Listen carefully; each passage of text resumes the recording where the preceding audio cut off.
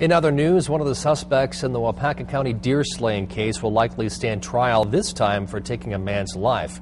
Rory Kuenzi is charged with the 2004 hit-and-run death of Kevin McCoy. In the criminal complaint, witnesses say Kuenzi was driving drunk when he hit McCoy, who was walking on the side of the road. It goes on to say that he then moved McCoy's body to the ditch. A Waupaca County judge ruled there's enough evidence for Kuenzi, as well as one of his friends accused of lying about the incident, to stand trial. Fox 11's Cameron Clark was in court and has the details.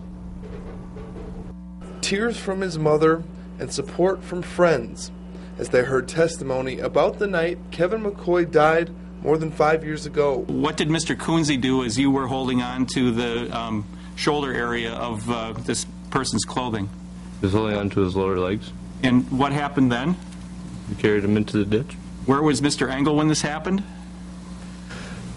Standing outside the truck. Adam Klotzbeker says he was at 2 underage drinking parties with Rory Kuenzi and Walter Engel that night. Klotzbeker says he was driving behind Kuenzi. They heard a loud thump and something white coming from under the truck. He says he then helped Kuenzi move the body as Engel stood nearby.